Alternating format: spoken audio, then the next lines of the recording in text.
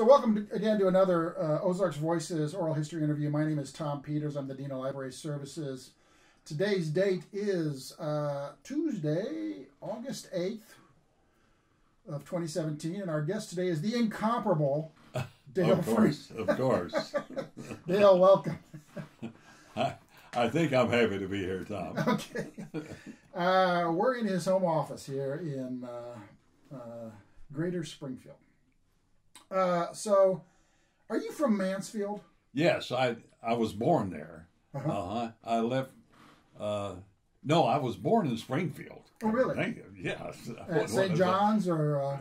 At Old St. John's on the north side. Okay. On North Main Avenue. Yeah. My mother came up here on the train and stayed. To have you? To have me. Had stayed a month in an apartment. Wow. But I grew up in Mansfield. I did leave when I was 16, though. Really? Where'd you go? I came up here and worked a summer, and then I went to university in Columbia. Then I went into the Navy. So wait, you graduated from high school when you were 16 years old? Were you like a super gifted child? No. I'd like to claim that, but no. It was a small high school. I graduated with 27. Wow. So you graduated at 16. You came up here, worked for 3 months. Yes. Now, I read somewhere that job was as the overnight police reporter. Well, no, I was not a police reporter. I was a general assignment reporter. The police reporter later became our staff cartoonist, Scott Shadburn. This was there's a clear career path there, right? This was during World War II, you know, and you did a little bit of everything. You took obits. I know I covered sports. The amateur baseball team on Sunday afternoons, and then became police reporter that night on Sunday night. Yeah. I know we had a fire downtown that just scared me to death because I didn't have my box office completed, you know, you had to type it out. So what year was this that you spent? You spent just 3 months doing this? Yes, The managing editor told me that I shouldn't go on to school, that he could teach me much more. What year was this that you? This was 1944. 1944. So the war was still going. Yeah, in fact, I was here during D-Day. Really? On the paper, and the front page had already been set. You know, it's almost stereotyped. Yeah. But I was there during D-Day. Yeah. And did a sidebar that was rapidly rewritten by one of the pros. But you just learned. You started to learn newspapership, if that's a word. Newspapering. Newspapering. Yes. Okay, it sounds like wallpapering. But Right. It was. Just right out of high school. Boom. Well, no, I learned before high school. I grew up, and I was a printer's devil for a while on the Mansfield Mirror, and it was run by the Waters family. Ralph Waters was a J School graduate in Columbia, in Missouri. And so from about the age of 8, that's what I wanted to do. So you knew early on that this was your calling? Yeah. Well, I don't know if it was my calling. I wasn't going to become a preacher or anything like that. You can have a calling to just about anything. Yeah, I guess you can. I wanted to be. I was not. I guess I could have survived if I had not done it. But you loved it. You enjoyed it. I tell you, I used to say that I loved it 3/4 of the time, and I hated it 1/4 of the time, and 3 out of 4 ain't bad. So in the typical 5-day work week, there's about a day and a quarter that you just couldn't stand the job. We didn't have a 5-day work week. In fact, up until the 70s, it was all 6-day. Yeah. And after I became editor, it was 14 days. I call those a rheostat job, where you just dial it up and dial it down, you know? Yeah. It's always going. But and we had here, after I came back here, after I got out of school and the Navy, and thank goodness for the GI Bill, because I had 3 years on the GI Bill, and when I graduated, I had 13 days left. So I used it to its full extent, and I love the GI Bill. I wish, I don't know, I don't think we have a similar thing. No. Yeah, I don't know. But we got a check, all of our books, all of our tuition, and $60 a month.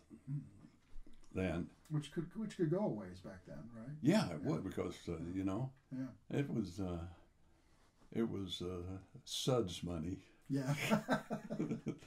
Back to Mansfield for a minute. A couple questions. So you mentioned you were a printer's devil. Yes, that's the lowest on the scale of any. What is a printer's devil? A printer's devil does anything that the editor or the country editor doesn't want to do. And no, you just swept out, you melted metal, you ran handbills on the old presses, you caught the papers as they came down off of the Miller flatbed press. So you were kind of a gopher, just whatever. That was it. Yeah. That was it. And you were in high school or before high school? No, this was high school. Okay. So was your, when did the paper come out? Morning or afternoon, evening? Oh, on the, I'm talking about the weekly. Oh, it was a weekly newspaper? Yeah, the weekly. It was. Okay. It came out on Thursday mornings. Yeah. Well, Wednesday night, midnight, whatever, you know. But then, when I was in high school, I was writing school news for them. And sometimes Saturdays I would fill in as a devil. Yeah. And then Mansfield is the home of, longtime home of Laura Ingalls Wilder. Yeah, Did you ever meet her? Yes, I did. In fact, I sold magazines to her. Really? Go up to her door? Well, I rode a bike to her door because she lived out in to us. It was out in the country. Yeah, a mile east of town. And I was Gene Cody, who's the chairman there, and my cousin. I said that I rode my bike out to the Wilder home, and she said, "No, you didn't." And she didn't live there then. And I said, "Yeah, I think I did, Gene." "No, your mother wouldn't have let you." So I was about 8 years old. Yeah. But I do remember, this was during the deepest, darkest depression. And one thing about it that made them stand out, in my mind, they paid. Which was rather unusual during the depression. On time. Yeah. Of course, my brother had the best route. He had the Saturday Evening Post and Life. And I had Collier's and I think it was the Country Gentleman. Yeah. It could have been. Well, I had two and he had two. So you'd go around door to door selling these magazines? Usually had them by, you knew who your customers were, and Yeah. also those who paid. And then would you collect the money too? Yes, you did. Now, I remember back when I was growing up in the 60s in Iowa, if you were a newspaper boy, you'd deliver the papers, and then like once a week you'd go around and collect the money. And then you have like a little receipt. It was just about as big as a postage stamp. Because the newspaper boys seldom worked for the paper. Yeah. You know, they independent businessmen. Yeah. And the publishers loved that because they didn't, you know, particularly on the collection. It was the same deal. You were like a, I don't know what you call it, a stringer for the... for Colliers. Yeah. You were just out there, an independent contractor for Colliers, selling those things and collecting the money. And I also, the St. Louis Post-Dispatch, that I didn't have to deliver, but I sold 12 subscriptions. I didn't. The salesman who worked for my dad sold about half of them for me, but I got a new bicycle. Wow. Boy, 12 subscriptions to PD. Wow. But no, I used to get up in summers. I slept on our side porch, and I'd get up at 5 o'clock and I'd get the Post-Dispatch or maybe the Commercial Appeal because they came in on the trains there at Memphis. But I read the Globe Democrat, the old St. Louis Star-Times, the Kansas City Journal-Post, the Kansas City Star, all of those. They all came from when I was just, barely able enough to read. So I guess, and then one Christmas I had my own little printing press with the rubber type and all that stuff. Yeah. That I had a circulation of about 3. Your mom, your dad, aunts, uncles. So what'd you call your publication? Did that have a name? I probably did, and I don't think that would have been engraved for posterity in any way at all. In fact, I was the only one who didn't go into the banking business in my whole family. Yeah. So Gene Cody is a relative of yours? The Codys? Yeah. My cousin Joe Cody, we lived next door to each other, and his mother was my aunt, and so it was the Freeman family. And my great-grandpa founded the bank in 1892, and it's still in the family. Yep. So the Cody family, the bank has changed its name. I forget what it's called. Home Pride. Home Pride Bank. I was on the board then, and I really was in favor of it. I hate to see the Bank of Mansfield go down. They got several branches now, don't they? Yeah, we do have. Okay. And it's doing quite well, and I'm still on the board. Okay. So then you came to Springfield and worked for a few months. Then you went to Mizzou? Yes, I did, and got 1 year in. Of course, J School was I had to get two 60 hours in arts and letters, or arts and science, they called it then. Right. And all kinds of requirements, 15 hours of languages, had to have a physical science and a general science. Yeah. Core courses. And 12 hours of English also. Yeah. The 15 hours of foreign languages. So that discouraged a lot of pre-journalists, I'll tell you. So what did you study for a foreign language? Spanish. All right. Espanol. Sí. All right. I can still read it, but speak it I never could. Not well. Nor when they're too fast for me. Yeah. So the year you were there was 45, 46? Yeah, 44, 45. Okay. And I played basketball. Did you? Yeah. Power forward? No, I was a point guard. Really? Yeah. Well, back then the guards and the forwards are interchangeable. So right. The thing, but did you play for a varsity team or? Huh? Did you play for the varsity team? Yeah. Oh, really? Yeah, lettered. Yeah, really. Yeah. Remember what your points per game average was, or? I can only remember what my highest score was, and it was 14 points. All right. Yeah. That's probably during a time where they didn't score that much. No, if you, I know the percentages that if you shot 30%, it was okay. Yeah. But a lot of, I know when I was in high school, there would be a lot of 20-point games, like 22 to 18, something like that. Yeah. No 3-pointer back then. Oh no, huh? Yeah. And four fouls and out. Oh really? I found out the hard way. All the time. Really? You foul out a lot? In high school, I did. Did you? In college, I think I only fouled out once primarily because I didn't play that long.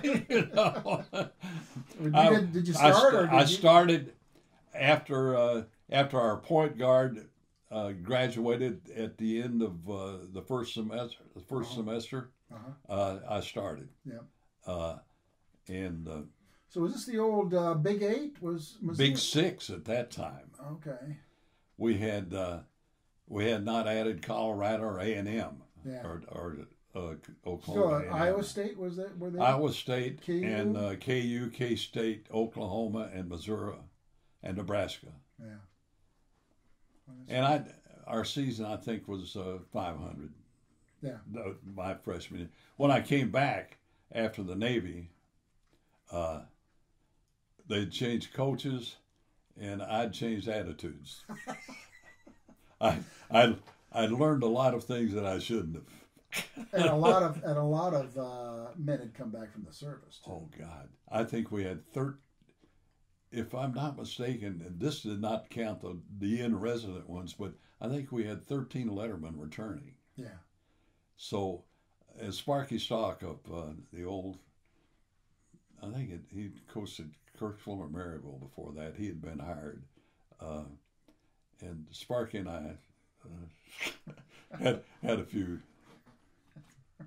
problems, and the ironic part was that my senior year in J school, I covered the Tigers and Sparky. Were you fair? And does the journalists I think so. God, I overrode. I know that it was not my finest hours. Okay. So you went into the Navy. Spent 3 years in the Navy. No, I was only in about 18 months, and I got 3 years of GI Bill out of it. Okay. Where'd you serve? Well, in Great Lakes, naturally, in Boots. Then I went to an advanced base personnel depot, getting ready to ship out to go to Japan, or before the war was over, and then the war ended while I was on the West Coast, and I always said that I saved San Francisco from the Japanese. They didn't invade it. Then the base newspaper had an opening for an assistant editor, and I had all this tremendous experience. 1 year in Springfield, and 1 year in college, and in the Mansfield Mirror, and they took me on, and so I was the editor of the San Bruno Breezes Advanced Base Personnel Depot. Was discharged, and I became editor of that paper. Then we decommissioned the base, and I got 15 days leave to go to Oakland from San Francisco and became editor of the Oakland Log at Naval Air Station in Oakland. Really? So that was my combat duties. Was being primarily serving as an editor. And editor and reporter and small staff. I was it. Oh. Was it a weekly? Oh yeah. Yeah. It was. I had some stringers, who would contribute down there, but that was it. No, I was it. Yeah. And I would even go into South San Francisco to the printing plant there, and I had this wonderful thing, what the Navy called a free gangplank, that I had a free pass. You could go in and out, go in, and but it was my since I'd been on the Mirror and I knew what a print shop was, I felt right at home, and I had not been into a union shop though, and I remember one time I was looking over some type upside down and touched it, and oh my God, I thought that was going to be the end of my career right there. They called, what did they call it? Anyway, they just stopped immediately. Really? Yeah, the whole shop. You'd violated something. I did. Yeah.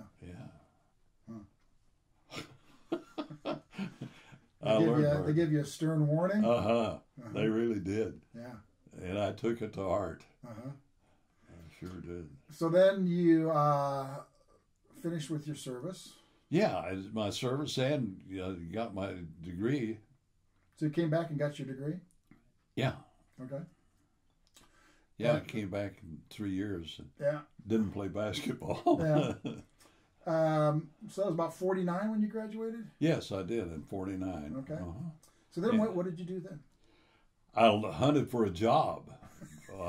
You know, we had all these GIs and school, and I thought it was crowded then, and we had 15,000 students. And it was really tough, and the pay was just awful. Jobs were scarce. Oh, yeah. Yeah. And, you know, you could hire somebody for nothing almost. Yeah. In the newspaper business. Right. It never did pay well for Kinda reporters like today. at all. It was awful. I know. I got an offer from Wichita Eagle Beacon. I think it was one of the Wichita had the two papers then. And I think it was $36 a week. Yeah, that was it.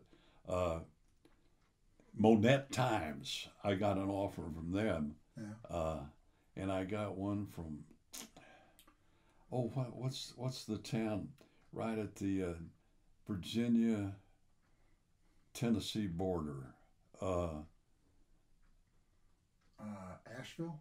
No, Asheville's all in North Carolina. Oh, sorry. Yeah. This geography. It's anyway, they wanted me to come just for a tryout, you know, and oh yeah.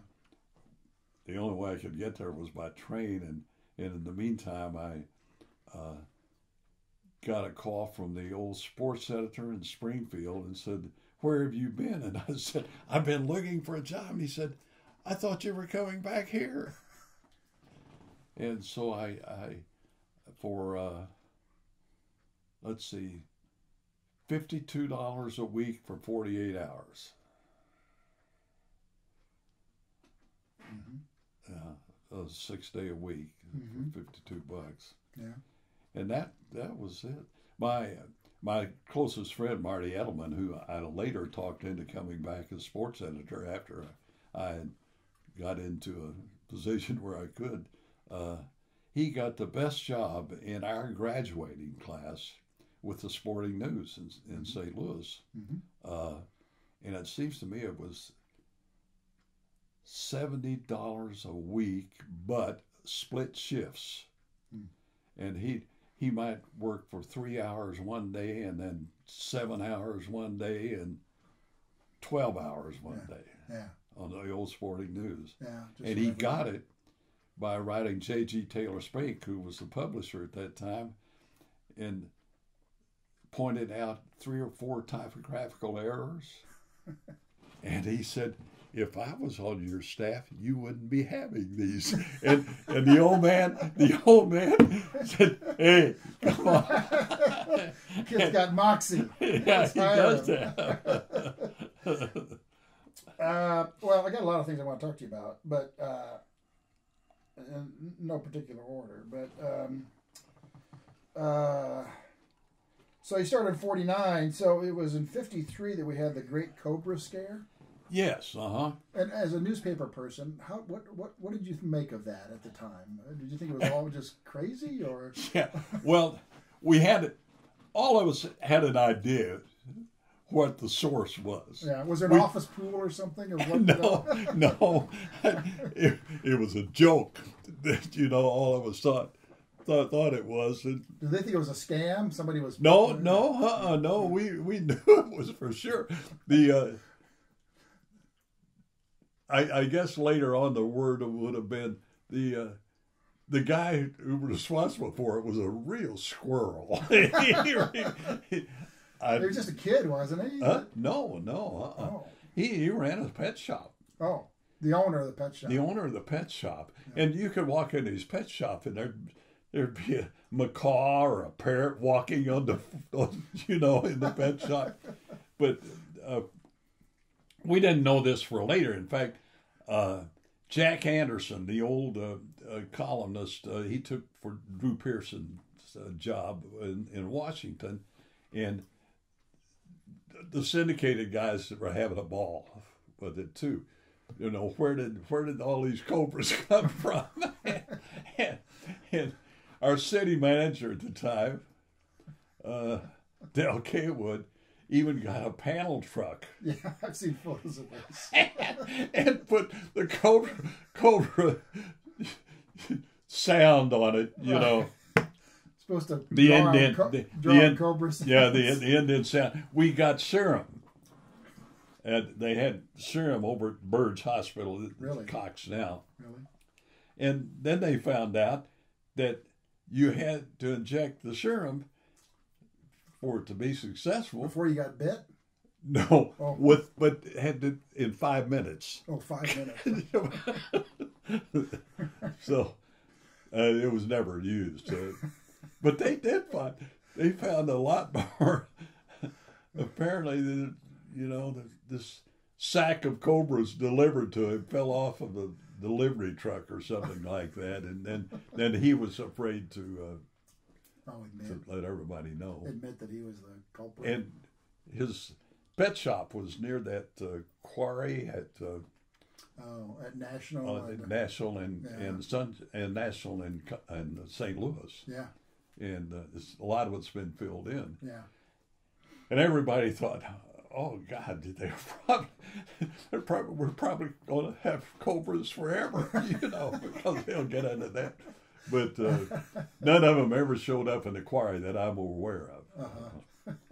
But I think it wound up 10 or 11 or 12 cobras. Yeah. And a picture of Betty Love took one picture of it. Here's a cobra in the striking mood in an intersection downtown, you know. Of course, so some of the, and we would get quotes from the pet shop owner, and he said, "Oh, it's normal for people to have snakes in their basement." He said, "I've sold a lot of pythons and boas, you know, for people to keep in their basements." Oh boy, keeps the rats down or something. Oh my. So that was 53, and then... and with our terrible drought. Oh, God. Oh, yeah. Oh, hottest temperature in the world. It was just... I know, I think it was 54, 55. I talked Marty Edelman to come back, and he was in sports, and we played golf out at Grandview, which is now the Stewart, the golf course, and couldn't understand why there was nobody there. And we played 3 holes, and then we found out the temperature was 113. We repaired to a refreshment parlor then, to wait out. On the way out. We only played 3 holes. Yeah. But then you could top a ball and it'd go 350 yards. Yeah. It really would. So dry. It was awful. It was terrible. Slick greens, huh? And we had the Chamber of Commerce hired somebody to seed the clouds. Not do anything? No. Yeah. No. Yeah. So I've got a keen interest in the Ozark Jubilee. So from 55 to 60 were the Jubilee years. Again, as a newspaper man, what do you make of that? Did you ever go to the show? Oh, yeah. Not often, but, you know, it was... a lot of... I was going to call, if you can consider Springfield to be sophisticates, and I never did, but a lot of them... they looked askance at some of them at the Jubilee, the upper crust people did, and hillbilly music till they found out that it was successful, and then it was. I think it was good for Springfield. For the first 3 or 4 or maybe 6 months, they filmed it in Columbia. Yeah. Because of the coaxial cable or something. Yeah, they couldn't upload a network signal. Yeah, they couldn't get the network signal. Yeah. And so then it came down here, and they had it at the tower. Not the tower, but the Jewel. Jewel, yeah. Yeah. And then later, when they changed the name, I'd gone. In fact, I'd gone to Washington by then, so I missed out on some of that. When I came back, I think they'd already moved into the Landers. Yeah, Landers is a 5-star Jubilee. Didn't last very long. No, I don't think it did. When was that, around 1960? 1960, I believe. Yeah. Yeah. 61 even. Well, I would in Washington from 56 to 59. Oh, okay. But you did go to the Jubilee early on. Yeah, and then the guy that I worked for and later became a congressman, Charlie Brown. Yeah. He did a summer show. What did they call those summer replacements? Yeah, summer replacement. Yeah, I guess that was it. Anyway, starring Eddie Arnold, and so this Charlie Brown had managed KYTV at the time.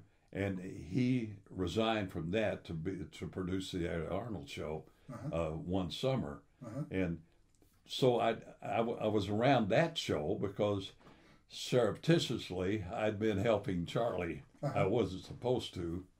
I was an assistant city editor, and I was. You're not supposed to get involved in politics. No, not at all. Yeah. But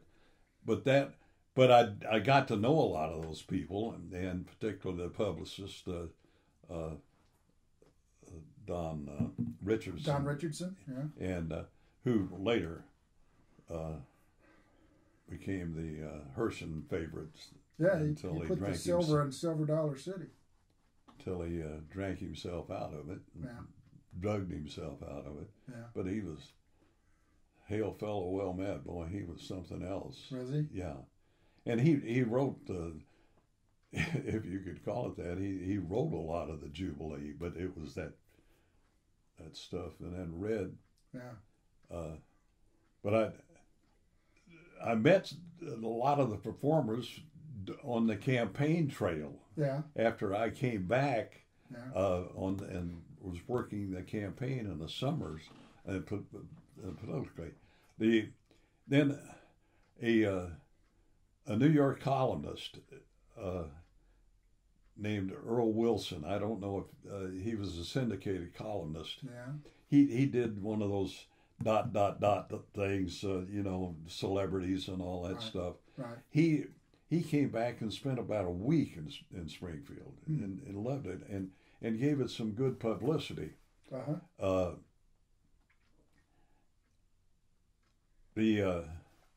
think the Jubilee when Charlie did the Eddie Arnold show was on hiatus or whatever they call it. I don't think, but that doesn't sound right. As far as I know, I don't think they ever took a break. They did it all. They did this was the summer of '56. Well, there was, man, I don't know, but for sure, but But they could have done both of them. They would have gone. They would have, But a lot of those performers would have done multiple shows. Oh yeah, they did. And in fact, a lot of those guys would appear on the Eddie Arnold show, and then he would bring in guys like Bon Monroe and some of the female singers and Kitty Wells. Yeah, I think that she was here several times. Norma Jean. Of course, the old Carter family, they were. Yeah. Somehow they came down from the Lake of the Ozarks, or some of them did anyway. But they were living in Springfield for a while. Yeah. Mother Maybelle and the three. But I remember when Red Foley home was over in Brentwood, the old Brentwood part of town, and. I drove by there one time, and Red and Pat Boone were out playing catch. Throwing the football or baseball? I think it was a softball, but it could have been a football. It was Red. Then Red appeared at a campaign rally for Charlie one time. Really? Do you remember where that was? Yeah, in Carthage, or they call it in Springfield. They call it Carthage. No, Carthage. And it didn't turn out too well. What happened? Well, he was sober. Okay. There, but somehow he got a fifth of vodka, and between Carthage and Springfield, he drank it all. Wow. And coming back? Yeah. Oh. And the main vocalist, a guy named Tommy Soulsby, who also was an alcoholic. I was standing as Red was singing "God Walks These Hills." oh God! And it came to one of the notes, and Tommy turned to me and he said, "I told you that SOB couldn't hit that high note." One performer to the next. I learned a whole lot about that. But Red came to see us in Washington, and by God, they had him lined up, just people wanting his autograph. Really? I took him to lunch in the Senate dining room. Really? And you had lunch with Red Foley in the Senate dining room? Yeah. Uh-huh. I'll be imagining that for the rest of the day. And, well, how'd that go? Huh? How'd that go? Red could barely eat because of people coming. Really? And the black people just loved him. They really did. Of course, every waiter in the Senate dining room was black. Yeah. I do remember one thing. He had.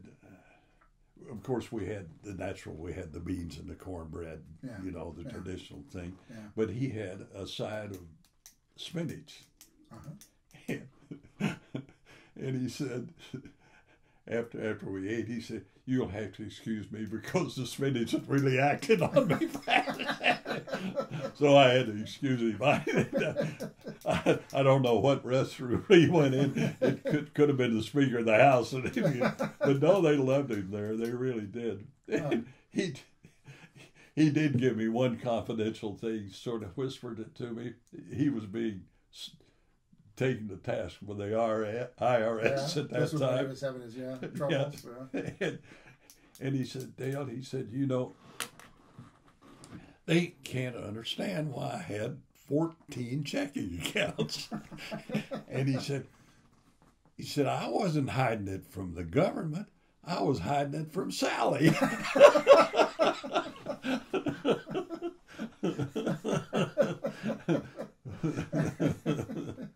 I thought he was going to that was back in the day when you get a free toaster or something if you open a checking account. Oh, yeah.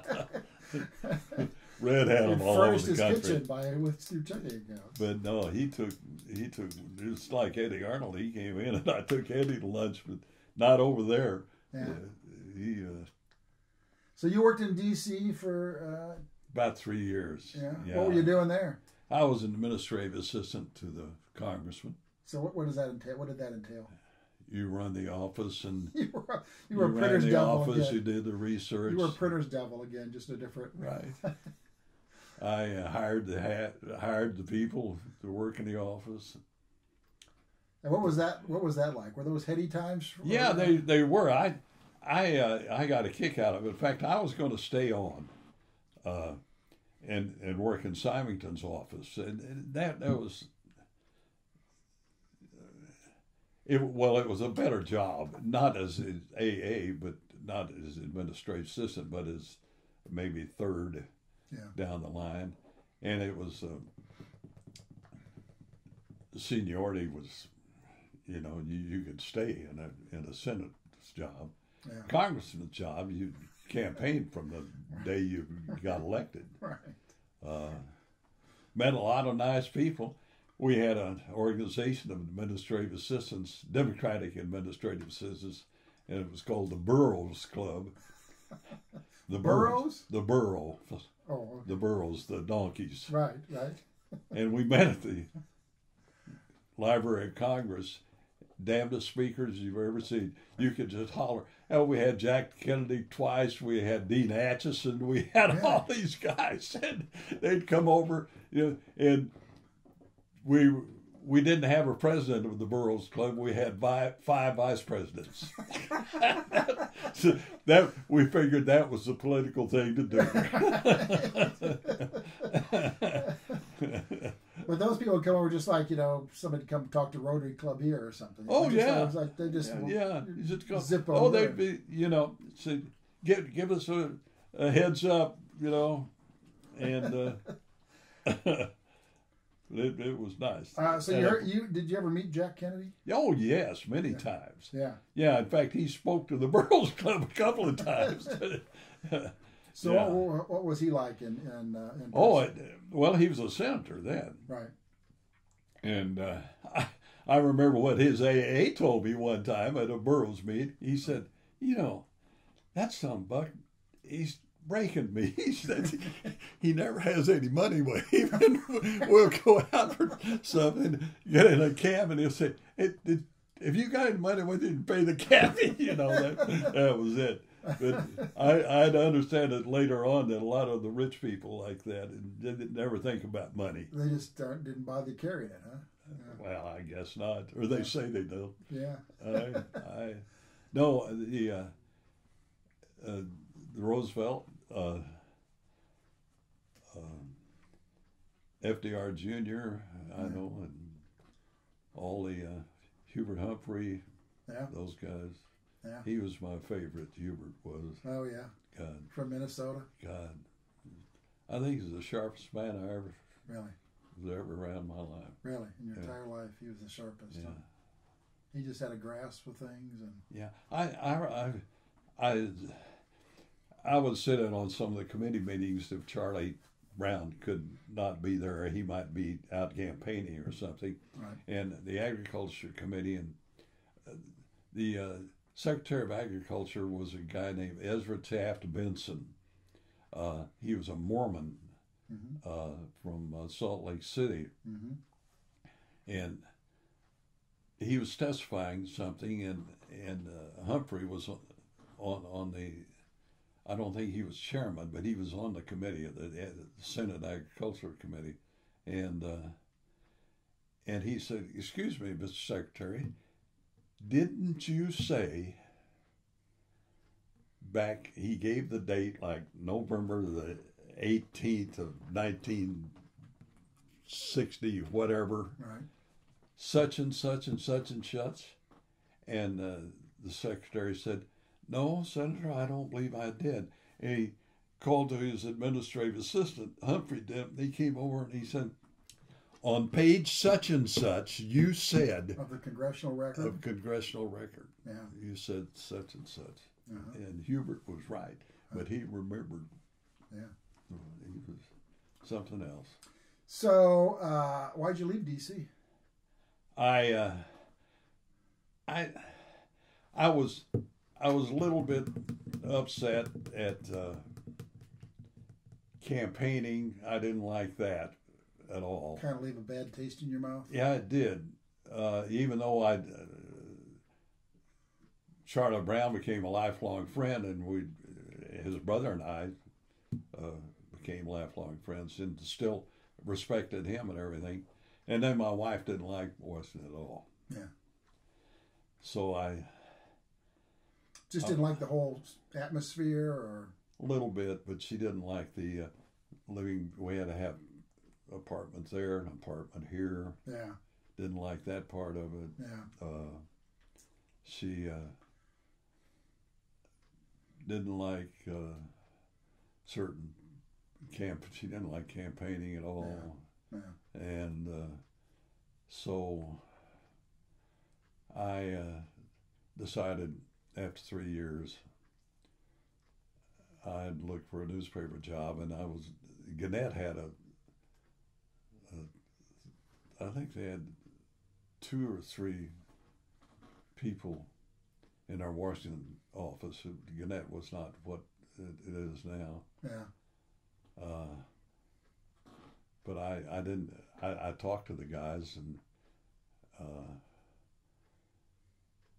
but it would have been staying there in Washington with the same thing. Yeah. So then I got an offer for the commercial appeal in Memphis. Uh-huh. Came back there, and it was a night job forever. Yeah. And but you actually went to Memphis. Huh? You went to Memphis? No. Oh. You just interviewed for it? Stayed at, they put me up great, stayed at the Peabody Hotel. Yeah. My salary as an administrative assistant, of course, the congressman only made $22,500 at the time. You got the liberal account, I think, and I was about the highest paid civil service, and it was $13,500. And I had the two homes. In 59? Yeah. Yeah. 58, 50, yeah. 59. Yeah. And when the people at Commercial Appeal, they said, well, what were you making? And I said, I was making $13,500. And they said, oh, we couldn't pay that. Can't match that. Yeah. Mm-mm. So what'd you do? Did you come back to Springfield? I got a call from a guy, a photo engraver, who was a good friend of mine. I always found out you make friends with the people in the shop, too, for sure. And he said, they thought you were going to come back to Springfield. Well, so it's deja vu all over again. When are you coming back? Yeah. So I came back here, and they did some moving around, and I became Sunday editor, features editor. Mm-hmm. And what did that entail? I don't know the newspaper. Just features and I kind of human interest stuff. Yeah, all of it. Sunday, and I did some writing too. Wrote a column. And I also, at the same time that I was features editor, I was an assistant city editor. And all at once, the city editor quit. He made the terrible mistake of asking the publisher for a raise. And the publisher said no, and Perry Smith said, then I'm leaving. And he said goodbye. So I took his job and then became executive city editor for the day side, night side, then managing editor in 65, around there, something like that. It was kind of rapid. Yeah. Okay, one before we get too far away from the Ozark Jubilee, did you ever meet like Cy Simon? And Ralph Cy and Foster? I were good friends. Really? And we later served on what was the committee?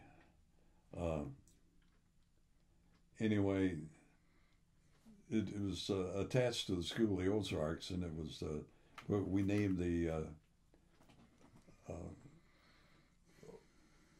Missouri, the something of the year. We picked people like that. Oh, and Cy was chairman of that with Ralph Foster.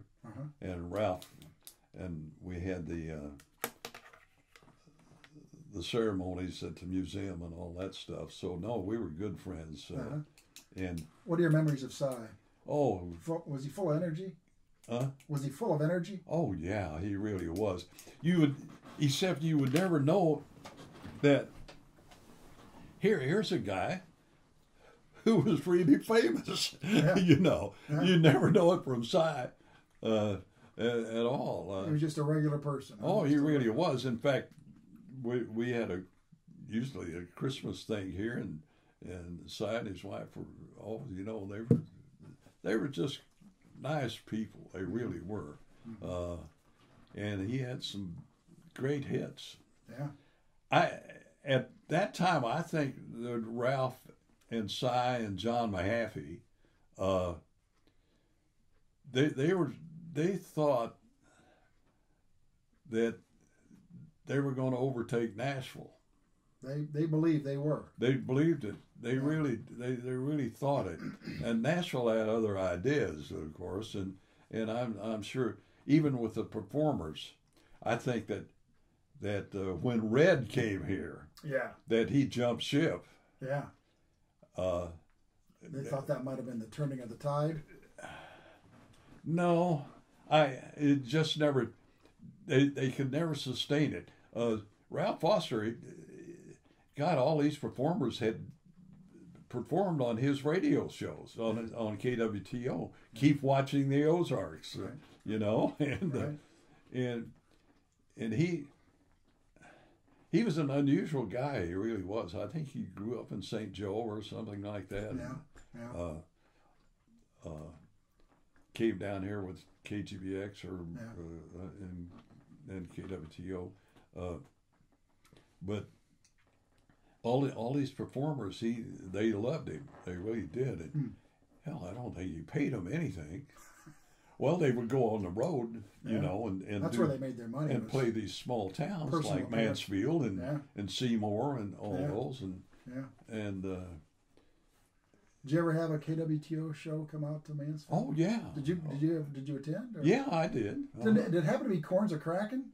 I can't remember. But it was a big deal if the KWTO stars are coming to Mansfield Saturday night. Yeah. Oh, we had it in the Eagles Hall or whatever the hell it was. I don't know that. But it was the place to be if you were. Yeah. Yeah. Of course, Bill Ring was Bill was talented too. He really was. That's some great talents, and a lot of these guys had already performed here when they became stars. So. Right. Yeah. Chet Atkins was here. And... Yeah, Chet and. He was on the Eddie Arnold show all that one summer, and nice guy he really was. Yeah. Carter sisters were here earlier. Carter sisters, the Porter Wagner. Of course, Porter. Did you ever hear Porter perform? Oh yes, God, on the KWTO, you know, he was still a good old West Plains boy. Yeah. Yeah. What'd you think of him? I thought he was terrible. No, I'd take it back, Porter. He, of course, he and Dolly, you know, had this great arrangement. He owned half of her. Really owned everything, but made a fortune off of it. He had a long-running show. He had one great quote. I don't know that this is about third hand. He said, "If I can play golf and make love every day, I've got it made." That was his idea of the good life. Huh? Yeah. Okay, before we get beyond, I know you interviewed Elvis Presley once. Yeah, I did. And 56? In 56, in fact, it was in November of 56, and I had already taken a job in Washington. And I'd already given my notice, and even though the interview was not too popular with a lot of kids in the Ozarks, I think I said that I got 376 letters. I think it was either 276, but I know it was the most letters that I'd ever received. Really? And how were they trending? I'll never forget. I think she was about 14 years old, from Marshfield. Said, "Dear, I was writing it under the name of a column that I had done on Sundays called The Spectator." Yeah. And you were anonymous? Nobody knew who the Spectator was? No. Some people might have figured it out. Yeah. But Said, "Dear Spectator, I'd like to cut out your guts and spit on them." Because you disrespected Elvis? Yeah, but I didn't. I really didn't. And you kind of went in with a, journalistic skepticism. One thing, I did it as a letter or as a note to the city editor at the time. Yeah. And it kind of reporting what you'd found. As what I'd found, and I had called a guy named Les Arnold, who was a passenger agent at Frisco, or he had called me and said, "Elvis is is in the building. Is in the building, right? He's on the Sunnyland. That was the name of the train. Uh-huh. And he's going to be in Springfield about 2:00. In the afternoon? In the afternoon. Uh-huh. And I said... Remember what day of the week it was? I don't. I think it was Wednesday or Thursday. He was going to Vegas. I know Just that. a weekday. Yeah, a weekday. And I'm working on the afternoon paper. Yeah. But you got a tip from... Yeah, and I said, oh, Les, I said, could you do me one huge favor? Could you not tell anybody? Because I'd like to interview him, and I don't want all these screaming kids around. So I don't know his career that well, but by 56, he was attracting, especially young women, who would just kind of lose it when around him. Yes. Just, well, in fact, during the interview, he said something about they'd stopped in Mark Tree, Arkansas, and in fact, my brother-in-law was station agent down there at one time, my first brother-in-law, and I'd forgotten what to bring him, but his cousin, who was traveling with him, said,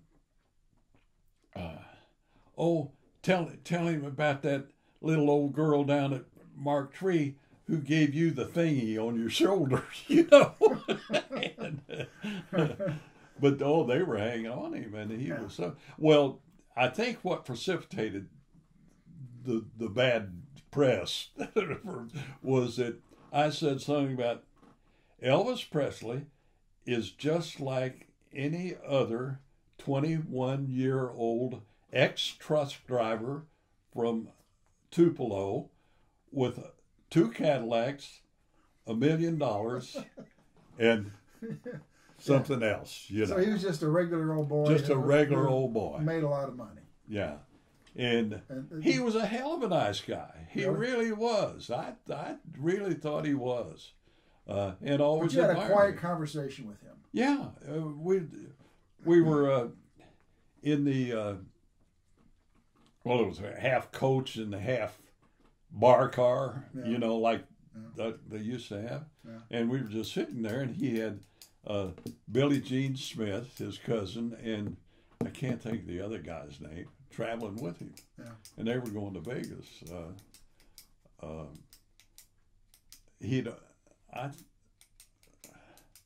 I thought for a while, my memory was that he was going to Hollywood to make his first movie, but I think he might have already made his first movie. Yeah, I don't know. He could. 56.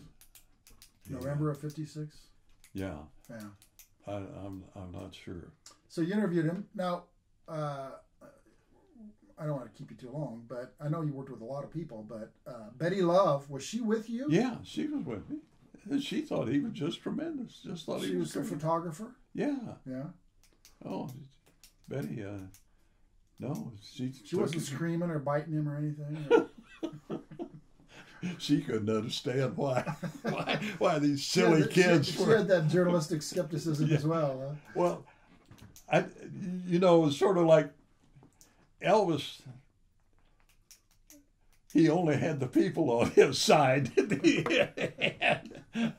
But a lot of people just, I guess the word would have been they disrespected him. Yeah. They, particularly those who thought that they were that he was just a hillbilly from Tupelo. Yeah. And rock and roll, and was. Some people thought this was the beginning of the end of civilization. And, yeah. Well, it's sort of like the Beatles and Ed Sullivan and all that, you know. Yeah. And later on, then, I'm not sure that he'd appeared. I think he'd already appeared on the Ed Sullivan Show, and they showed him from the, you know. Didn't show his hips? Oh, hell no.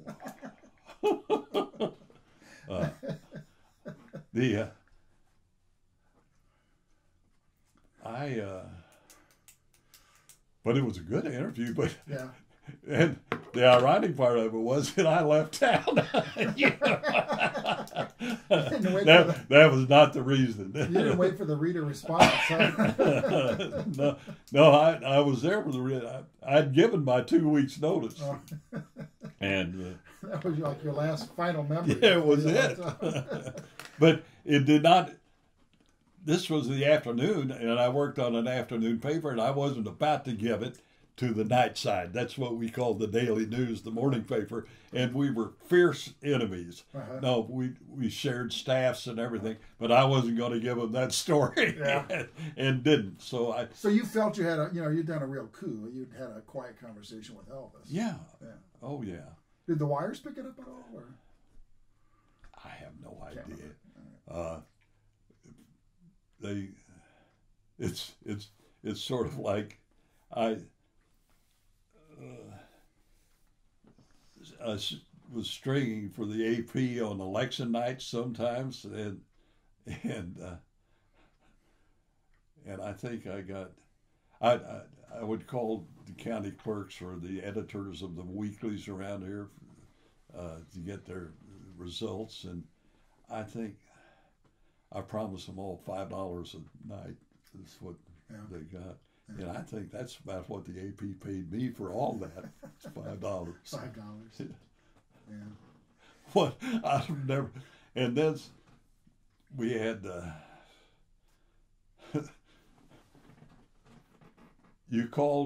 when you called somebody, you could just you had centrals, and I said. Whatever the central is called, and I say, get me the Cassville Democrat, the paper. And the operator says, you mean there's only one?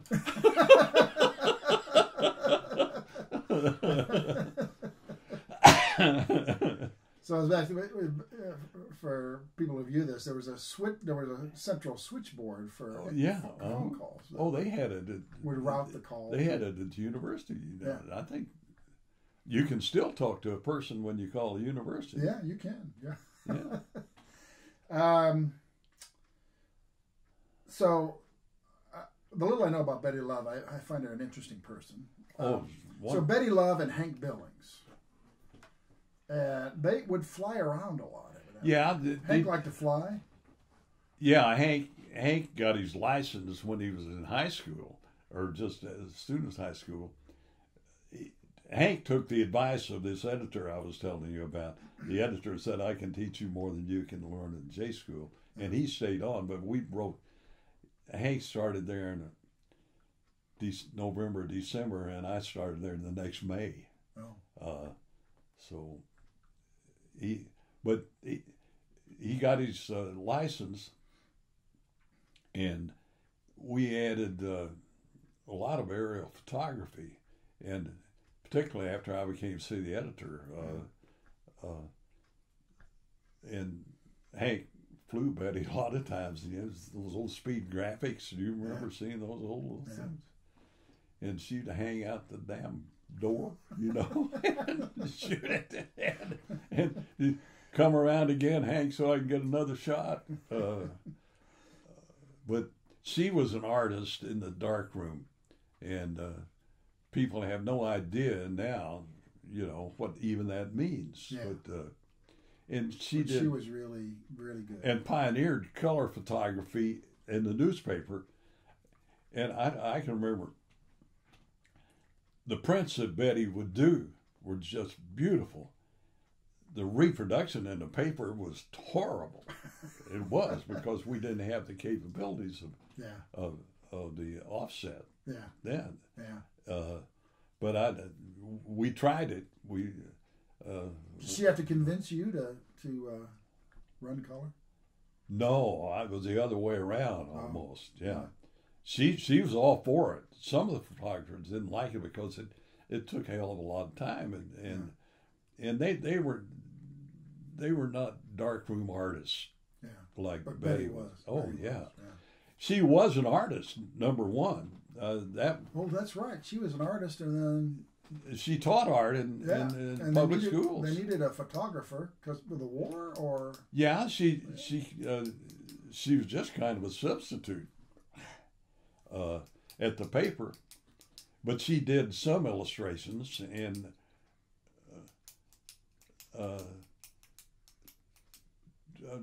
Betty was a graduate of Drury.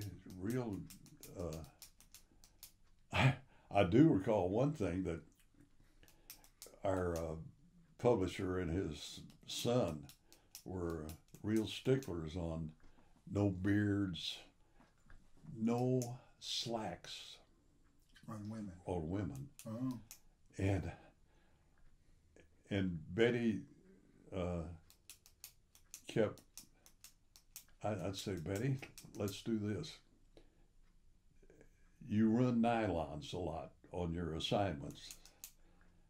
Let's just start charging them on your what we call the white sheet, your expense. Yeah. And she put down, she'd run 3 or 4 or 5 a week, and they finally changed it that she could wear slacks.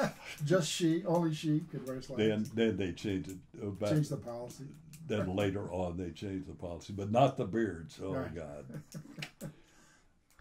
I fought many a battle in the front office over reporters showing up with beards. I just got a couple of questions from the 60s and 70s. So I saw somewhere that you hired the first black reporter at the... Yeah, I did. She was a young lady from Kansas City. And she was not the brightest in the world, but I didn't go and say, hey, find me a you-know-what. Yeah. What year was this? Do you remember? I'd like to say it was 70, 71. So the newspaper had not had a black reporter before? Had not had a black person. Really? Except for the old Mr. Jules chauffeur. Back in the teens or 20s. Yeah. No black person. Well, you can imagine what the publisher's son thought about that. And young lady was, I'd say, she was a graduate of UMKC at the time. Yeah. I believe. Yeah, it used to be called, what do they call it? Kansas City University, I think. And then at some point it became part of the University of Missouri system. Yeah. Don't know when that was. Anyway, she was a general assignment reporter, and she was quite religious, clean cut, gave nobody any problems. She got embarrassed at one of the Protestant churches she went to when they asked her to stand and says, "We're happy to have your kind here," or something like that. She got offered double the pay at the Des Moines Register, which was still not a whole lot of money. Yeah. But she went up to Iowa. And I said, hey, more power to you. Yeah. But they didn't hire for her reporting talent or anything like that. They were checkerboarding too. And I guess I was up here, but I wanted to. And I wanted to show those bastards in front office that I could. Yeah. Did you get any pushback for doing that? No, not really. Not that I'm aware of. It never reached me anyway, except, some remarks made and then, was it in 73 that the newsletter was sold to Gannett? No, it was later than that. That was the first offer. That was the first offer. And that gave us, and I was, I had met a lot of the Gannett people, including John Quinn, who was the news executive, and a hell of a guy. He really was. Not like the business people on the Gannett side. Yeah.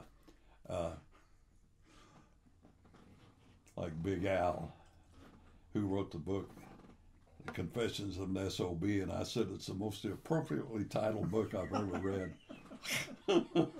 Newhart. I thought that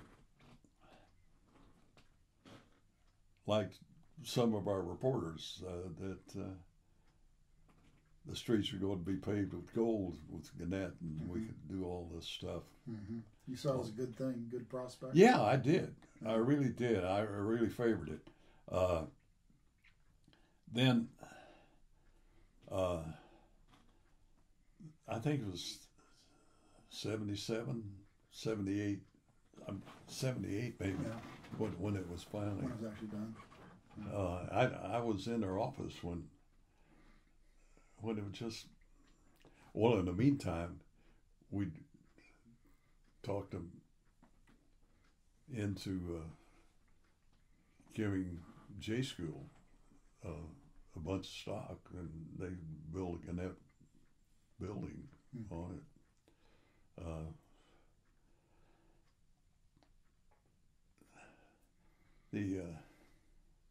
The newsroom decided to organize that one summer, and my wife was ill with cancer, and I was working, it seemed like 84 rather than 48 hours a day, and it was a very bitter election. Yeah. Some advice I got from the business people at Gannett was not only unethical, it was illegal, I thought. Mm-hmm. Well, in fact, they said, promise them anything. And I said, you can't do that. The NLRB says you can't do that. We'll do it. Let them do whatever. So I think it carried against by only with 2 or 3 votes, and I'd decided, hey, I didn't want to do this. Yeah. And I didn't want to have to go to Rochester all the time, which I was traveling to Rochester. I was not in the news business anymore. Hell. Yeah. So it left a bad taste in my mouth. And my wife by that time was gravely ill. And so you got out? I promoted myself to executive editor and editorial page and all that. Yeah. Final. They said, well, you can go into the executive offices, and I would stay 2 weeks in there. The hell with that. I'm away from, everything. Yeah. So I came back and shared an office with an editorial writer. So, but we hired a really good man. Gannett had hired him, but with my approval, and he did a heck of a job. Yeah. I thought, but I just decided to get out, and in the meantime, the president of the university and I had some discussions. And SMS. At SMS. Yeah. So what did you do for SMS? I was what they called editor in residence, and I was going to do some lecturing around and maybe teach a course or two and offer some advice, and the next thing I knew, I was teaching 2 classes the first semester. Was this early 80s? Yeah. It was 80 or 81. 81, I guess it was. Yeah. Or 82. No. Yeah, 81. And, or 80. And by 82, I was teaching 4 classes. A semester? Yeah. That's a full load. And that's what it was all the time. Yeah. And I had full house every class. I taught Introduction to Journalism, which was I used a book from a couple of buddies of mine at MU had written, and then I taught a reporting class, which was really unstructured, and I was never happy with it. But we were working with the standard sometimes, and Do you think the reporting is basically, are people born to be reporters, or is it an art? Is it Well, I'll put it this way. Somebody said, "What did you teach at SMS?" And I said, "I'm not sure. I offered classes," and this was, and print was still the. And my favorite class was the editing class, and I only had about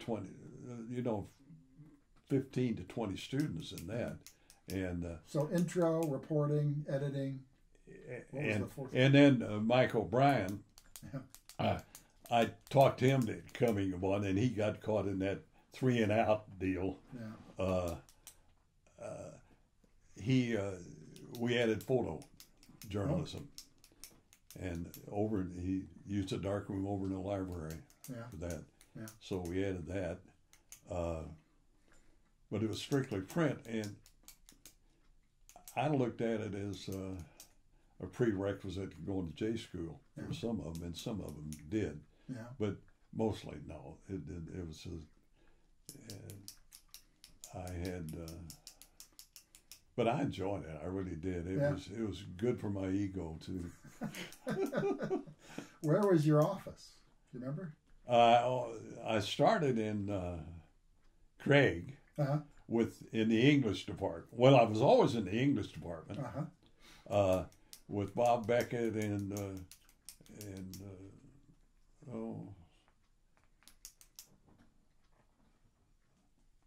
there were 3 of us in one office. Then they moved us over to Pummel, and I had a corner suite right there. It was. And of course, I could smoke up a storm back in there. We had an ante room, and that's when I thought, hey, not only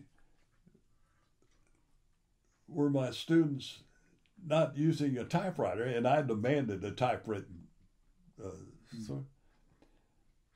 But they weren't doing anything. So I requisitioned some used typewriters. And we set up, I think we had about 30 of them. Yeah. You had to have, and we should have had 50 because at least 20 of them would be down at one time, those. I bet the library had a typing room at that time, didn't they? Did they have a typing room? Yeah. Where you go in and type? Yeah. Of course, word processing came on 85, well, 86. then I bought, I gave them 5 word processors. Mm-hmm. Out of my own pocket. And Gannett was supposed to give them 5 because it was that share deal. Then Gannett decided that I was not a retiree. I said, what the hell? I get a check from, it's not much, but I get a check from them every month, Well, I don't know, so I gave up. But then I had to borrow money from the foundation to pay for the other 5 word processors. So we had 10 word processors. And God, they were the real elementary ones. They sure were. Yeah. But that was our introduction to the IT. In the early word processing, you would go to this terminal on one floor, and then you'd print it off on another floor. And then you have to go up there and see, and it wasn't WYSIWYG. It was, you weren't quite sure what you were going to get. No. We had the printer in the, I talked Bob Gilmore, who was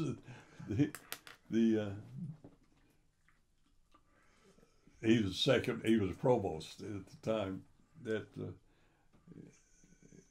into tearing a wall out so we would have a lab and everything like that. And he always hated to see me coming, but we were great friends. In fact, we were in the Navy together. Oh yeah. And he and we also played poker together. Well, Dale, I really appreciate taking some Well, I time know that we didn't get into the show business part much. Yeah, we got some good stories about Elvis and Red and Eddie Arnold and Cy Simon. But Cy, I think Cy's wife's still living. Yeah, she is. Rosie. Yeah, Rosie. Never met her. She's quite a gal. She really is. Very nice. Of course, Janie, the daughter, still lives in town. Yeah. But no, Cy was in there with the biggies. Yeah. And it really thrilled him when he got that award in Nashville with Wayne, what's his name, song. Yeah. Johnson. No. Woody P. Snow. Oh, Wayne Carson. Wayne Carson's. Wayne Carson. Yeah. Yeah. For Always on My Mind. Yeah. In fact, I heard Willie sing it again the other night on the PBS show. Yeah. On that Willie and Waylon. Yeah. Yeah. Oh, if it weren't for PBS, I think and radio, I don't listen to commercial radio at all anymore. No. Can't do it. NPR. Yeah. Well, again, thanks very much. Appreciate Happy it. to. I don't know that we solved any problems. Well, that's not the point. And what we'll do is, I got a guy he'll get a good clean start to this, get a good clean ending, and you won't edit it out at all. You know, you didn't use any cuss words. I don't. And we'll put it up, and I haven't insulted anybody in a long time anyway, so you're about due, huh?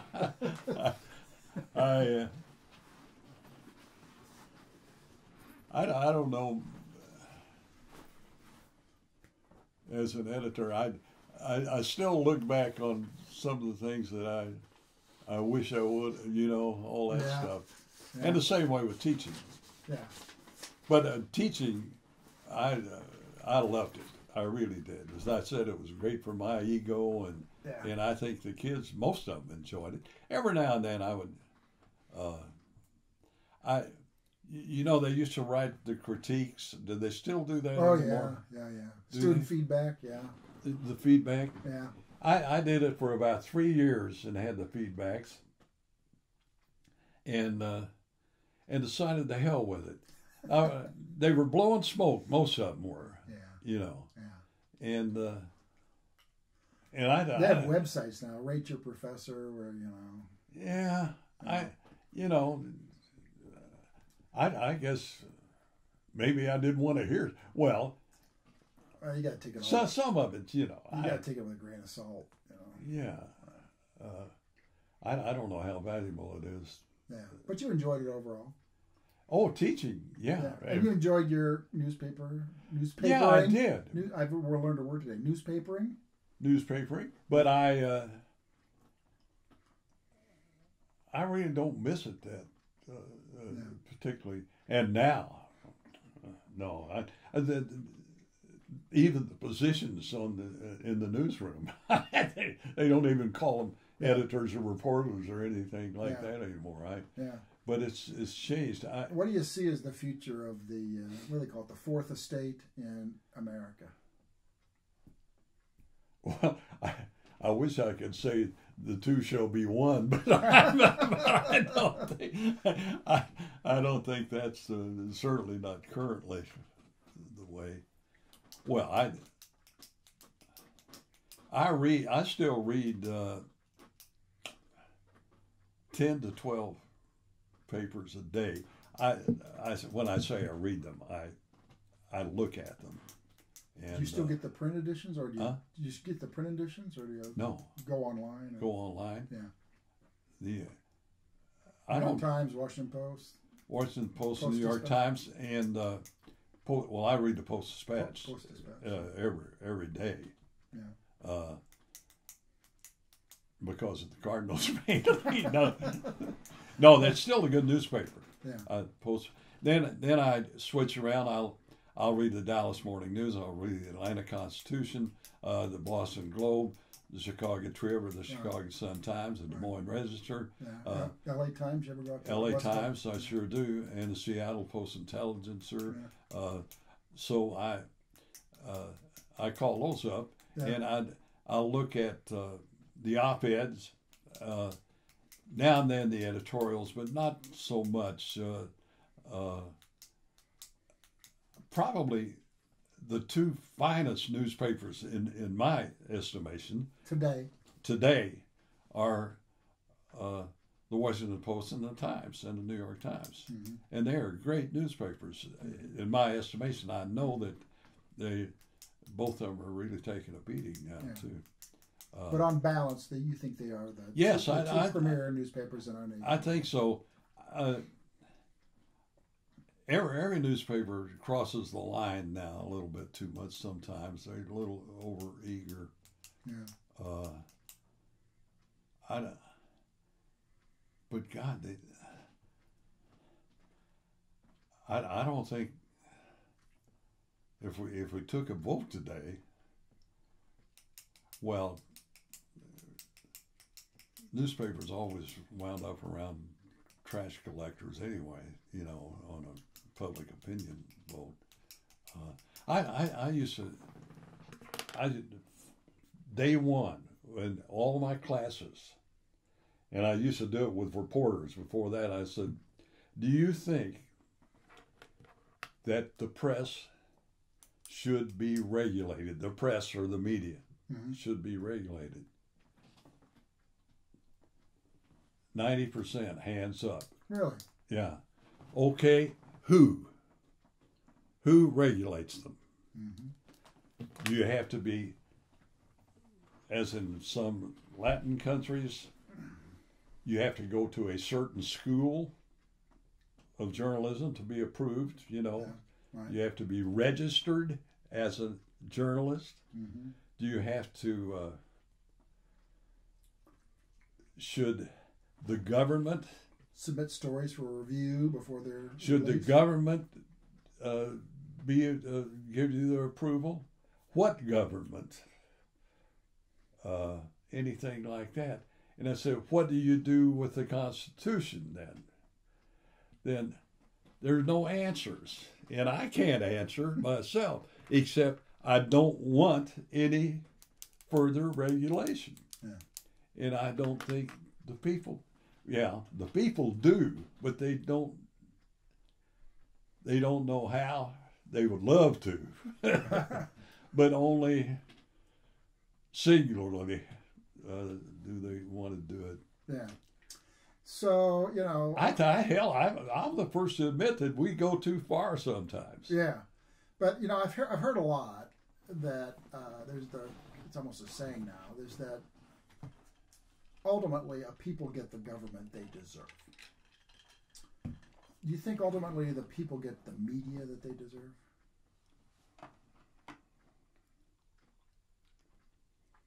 That will what now? That a people gets the government that's the best fit for them. Whether it's a totalitarian regime or a representative democracy, and somehow there's like a cosmic justice in what happens. Do you think the same thing with media?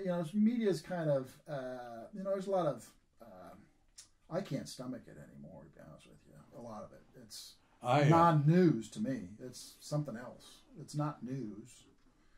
It's entertainment, or I don't know what it is. But there's very little hard news of any kind. Yeah. This banter back and forth, and One thing, man, we have born the devil in Born, like given birth Borned. to? Borned. Yeah. Like Gone with the Wind.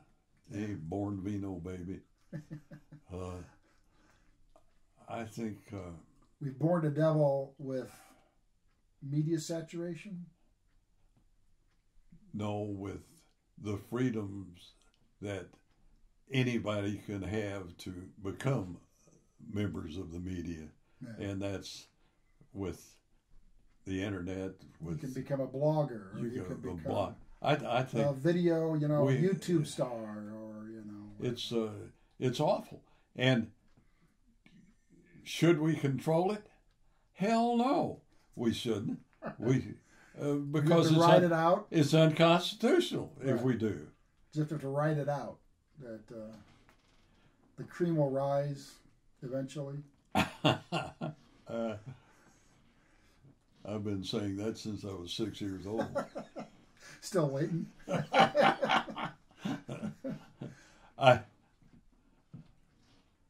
Or the market will sift it out somehow. I'd like to think so. But I don't know. Hell, if I have the answers, I wouldn't be sitting here laughing about it. All right, let's leave it at that. Okay. Thanks very much. No, I think we have really born the bastard. and it's insoluble. I don't think there's anything we can do about it. Yeah. I don't know what you can't pass a law to keep somebody from expressing himself. Right. and everybody's going to listen to Elvis or whoever Yeah. Latter Day Elvises. But I decry the what's happening. Yeah. And I'm almost happy that I'm out of it. Yeah. Well, thanks again. Appreciate it. Well, as I said, I don't know that we've learned a damn thing, but I've enjoyed it. I see you got my book in a prominent location. You'd have to be 7 footer to grab it. Well, I've got Laura Ingalls Wilder up there. I'm next to Laura. Ingalls Wilder. So, okay. Oh, I was on that board for many, many years. They've got a nice little museum down there. If you've ever, the new one is really the nice. new one is nice. I mean, that whole actually, certain things I think become mythic. And I'm not an American Studies major, but what does it mean to become mythic? I don't quite know, but it's sort of like pornography. Sounds good. You know it when you see it. You yeah. know? So Elvis, I think, has become mythic. I think Laura Ingalls Wilder has become mythic. Yeah, that woman who was living a mile east of town of you when you were growing up in Mansfield is now this pilgrimage that these families take to go and see where she lived and wrote. And it sounds odd. My parents were good friends of Rose Wilder Lane, the daughter. And I always said that I always knew why Rose liked to come to our house, because she could have a drink there and she couldn't get home. But I think there was an enduring tension, intergenerational tension there. Yeah. But Mrs. Wilder was a lovely woman, and Mr. Wilder, and in the small town you called everybody by a first name. Yeah. Not those two. Oh, it's always Mr. and Mrs. Yeah. She called him Manly.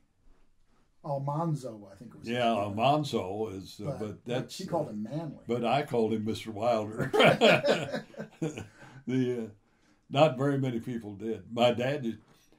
I would put 4 gallons of gas in Mr. Wilder's Chrysler, and he and my dad would go over and play pool together. Mrs. Wilder, we had no idea that she was doing what she was doing. Really? None. She was just mean, she was a good. Well, she wrote a column for the Missouri Ruralist, and she was good with chickens. She could get chickens to lay eggs year round. Yeah, she was just a good farm wife. Yeah, and that's not demeaning, but she was. They had a thing. A bunch of 200 and some people from all over the nation were here in Springfield last month, and I was in a panel, and I said, you know, if I would have known they were going to be famous, I would have been nicer to them.